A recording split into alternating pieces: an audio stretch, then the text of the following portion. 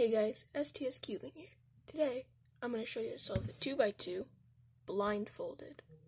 Okay, so quickly before I start, I just wanted to say I'm not going to teach you guys notation or anything because I'm assuming that you already know how to solve the 2x2 with the 3x3.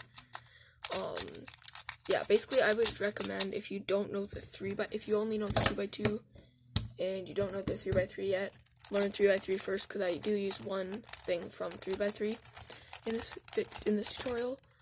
So I'd recommend learning 3x3 first. It's not that hard, and I'm guessing most of you who are looking into this video already know 3x3. So yeah, now let's just get right into it.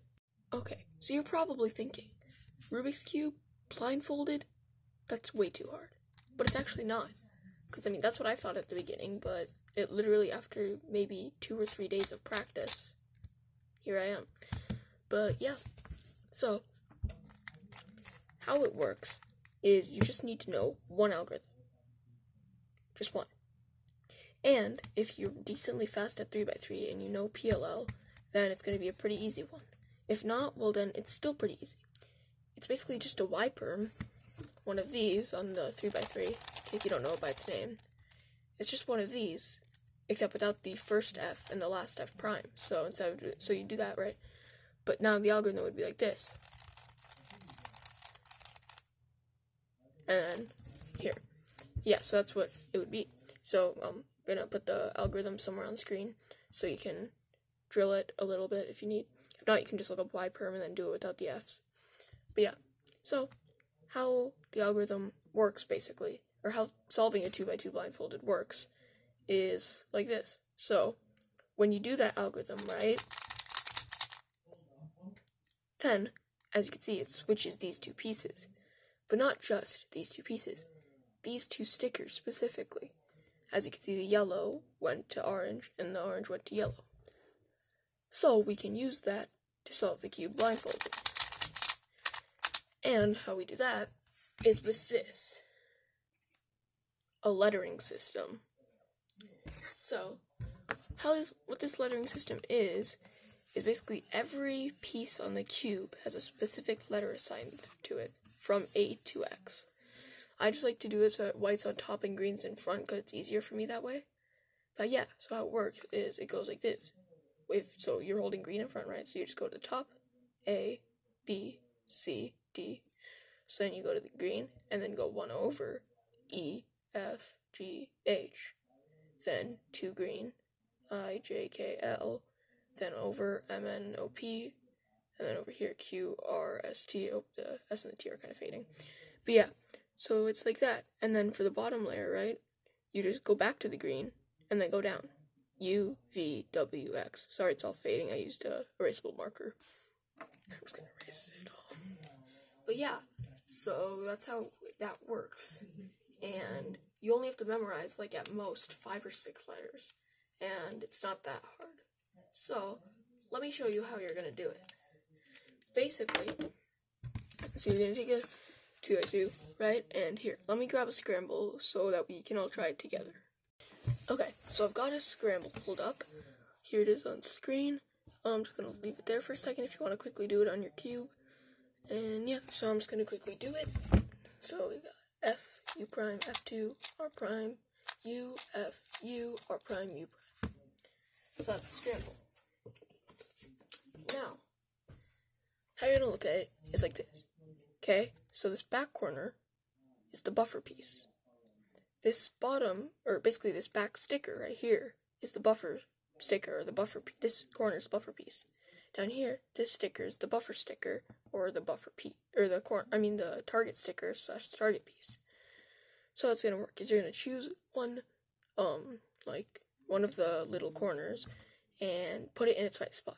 So I always like to go with green, orange, and white. So if you had green in front and white on top, right? So this is where it would go, right? As you can see here, I'm just gonna do it on this one: green, orange, white, green, orange, white. So now that your piece is in the right spot, right? You want to look at the target sticker. Where does it go? So this is green, red, and white. So green, red, and white would go down here because, as you can see on 3x3, or it would go up here, because as you can see, green, red, and white. So it would go right next to this one. So Now, well, you have to look for where the exact sticker would go. So since green would go right there, you would memorize the letter J. Because if you remember A, B, C, D, E, F, G, H, I, J. So you'd memorize the letter J. And each piece, basically, you have to just get it so that whatever letter you memorize, so in this case J, you have to get it down to the sticker down to this part without touching this corner. So, for example, for this one, it's very simple. You can just move this down, because as you can see, it went from here to here. And then you would do your algorithm, right? And then you'd reverse it, move it back up. And as you can see, they're paired together. And how it would work is you would do that for every piece. So now white, blue, and red would go over here, and then, so on and so forth. But, yeah, so we're back to the original scramble. So, what you want to do now is memorize every single piece. That's not going to take too long. So, we already have J, right? So we have J. So now where does this one go? Up here, which is B. So J, B, and then this blue, red, and yellow sticker goes back here, which is Q, R, S, T. So we have J, B, T. And you always, and when you're during your memorization, sorry about that, during your memorization, try to hold the pieces that you have already solved. You don't have to hold the one that you chose, for existence, this one. Just take the ones that you already solved. So we've already solved these three. So now this one. So since it's back here, we just flip it around. Blue, orange, and yellow. So it's the blue sticker, which goes over here, which is QRS. So JBTS. Now you have JBTS. We've reached the buffer piece. And this is the buffer piece because, as you can see, if the cube was solved, it would go over here in the buffer spot. So, since we've reached the buffer piece, we have to see one thing. Have we solved all the pieces? We've solved this. These two are solved. We solved this one, this one, this one. So, we solved those 5. But, as you can see, there are still 2 left. Now, there's 2 different ways that they could be. Basically, you could either have a bunch of pieces that need to move around, or you could have a couple of flip pieces. It works the same for both. Here, wait, actually, I'm just going to quickly show you this example. So, basically, for this one, you do, so J, right? Yeah, I'm just going to show you what to do so far. So J, bring it down, algorithm, up. That's solved. So then we said B, so B would be also equally simple. And then do the algorithm, and then reverse it. As you can see, that's solved. JBT, which is just that. Wow, we're getting some pretty simple ones. And then algorithm, fix it, and then S, right, which is the buffer piece. So since we've reached the buffer piece, first we have to do S, which is there. So sometimes, in S's case at least, it's kind of hard to get there, but for this one, you have to do 2 moves, so it would be 1, because now it's over here, and then 2 to get it into spot. So then you do your algorithm, move it over, then you would move it up and over. So now, as you can see, we have solved all of this, and that gives us a clear perspective on what we were missing. Missing these 2, which were flipped, and then obviously we have the buffer piece, which will solve itself, but didn't do the process. So JBTS. Next, as you can see, we have these 2. So if in the case of a flipped corner, right, what you just want to do is memorize one of the stickers, any of the stickers, and here, I'm just going to do this one because it's very simple. I'm just going to memorize this one, which is already in the target location, so that makes it very simple. So you memorize this one, which is V. So it'd be JBTS V. So then you do the V algorithm, right? And then as you can see, it's swapped with the buffer piece. Now you might be thinking, but that didn't solve anything. But that's where you're wrong. Now we have a new piece, the green one, which goes right here, which is IJK. So now we memorize K. So JBT, S, and then VK. So we have VK, we do K. Yeah, I messed that up. I'll be right back. Okay, so I'm back, and like I was saying, so now you just do K. So, up, down, algorithm, then, so then it'd be up and down.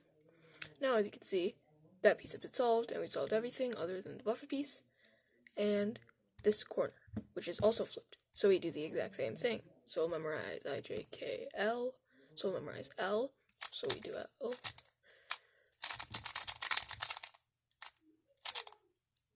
And then we'd memorize where this sticker goes, which is down here. So U. Then we do U. And then we must reverse it. And then, as you can see, the cube has been solved. So I'm just going to do a quick speed through for that, just in case that was kind of confusing. And it'll show you a little bit easier, okay? Okay, so now for the quick speed through. As you can see, we have the same scramble again. And the letters we're going to memorize are, so this goes here, which is J. So you memorize J, B, because this goes there. Then you'd memorize, this sticker goes there, you'd memorize J, there, go there, J, B, T. This sticker goes there, so it's J, B, T, S. And we've reached the buffer piece. So once you reach the buffer piece, you want to remember, you want to start a new, or you want to look for any, pieces that you haven't solved or flip corners. So as you see, we have these two. So then we decided to start with this one because it's easy. So V, which would switch these two. And then this sticker goes there, which is K. So J, B, T, S, V, K. This is actually one of the longer ones. So it's going to be a lot easier. So J, B, T, S, V, K. And then from there, we did this one, which was I, J, K, L. So J, B, T, S, V, K, L. And then this sticker goes down here, which is U. So J, B, T, S, V, K, L, U. And that's all the letters we have to do. And there's a couple easy ways to remember it. One, you could make up a little, kind of song, JBTS, or whatever, sometimes if it makes sense, it makes sense. Sometimes if not, then what you can do is just try to memorize it the best you can. If not, you can do what JPerm does and match them with words. So, for example, JB could be, I don't know, just, stuff like that. So, JB could be jumping banana. Here, we'll try it. Jumping banana. Jumping banana. Tapes shut. Yes. Jumping banana. Tapes shut. Jumping banana. Tapes shut. Vase.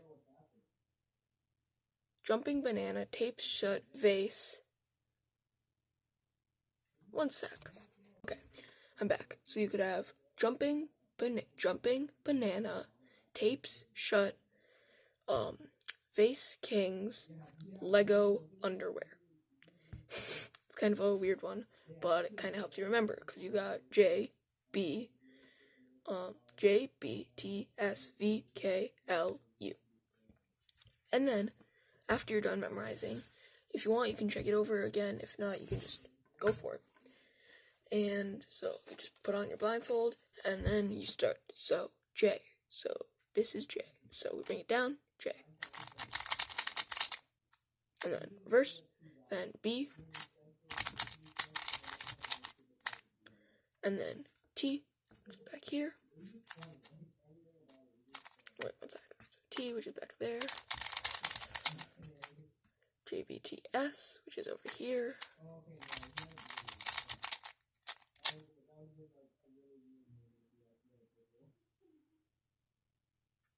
Nope, I messed up.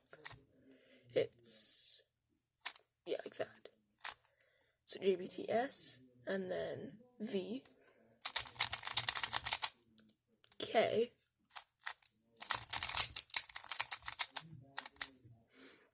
and then L,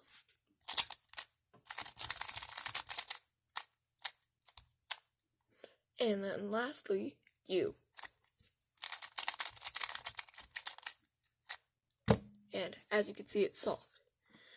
So now, quickly, I'm just going to go over one more case. I'm just going to do this, and then, wait, actually, I'm just going to do a quick random scramble, and here, I'll find that case. Be right back. Okay, so I'm here. It's not going to look like this every time I say, but so pretend that this is, like, it's completely scrambled, but you've completely planned out all of these pieces, right? And all that needs to swap are 2 pieces. It could be 2 or more, but let's say you need to swap 2. So how it would work is you'd memorize one of their stickers like normal. So in this case we'd do V. So you'd memorize V after whatever, obviously. So you'd memorize V. Then this goes up here, which is C. So you'd memorize V, C. And then this goes back down to V. So V, C, V. And you just do that. So V. And then there's no setup moves, obviously. C.